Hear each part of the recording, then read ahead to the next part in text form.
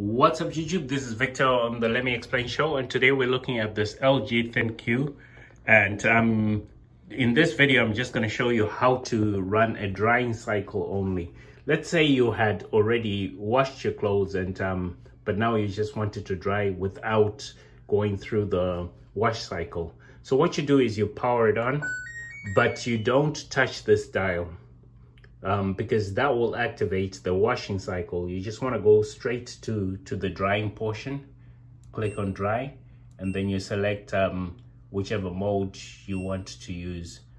And if you mess up, just press the power button, and then it turns off, and then you can start over again.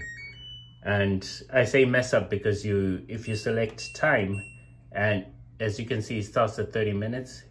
I actually shifted to 55, but if you keep pressing it, it increases the time, and there's no way to decrease the time, so which is rather weird. So that's what I meant by messing up. So you just power it down. Let's say you get it right?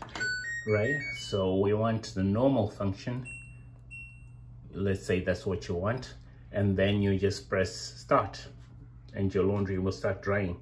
So that's basically how you run a drying cycle only on the LG ThinQ. Does it work? Well, I've been impressed with it so far, and I'll do a full review on it later. So watch the channel for details.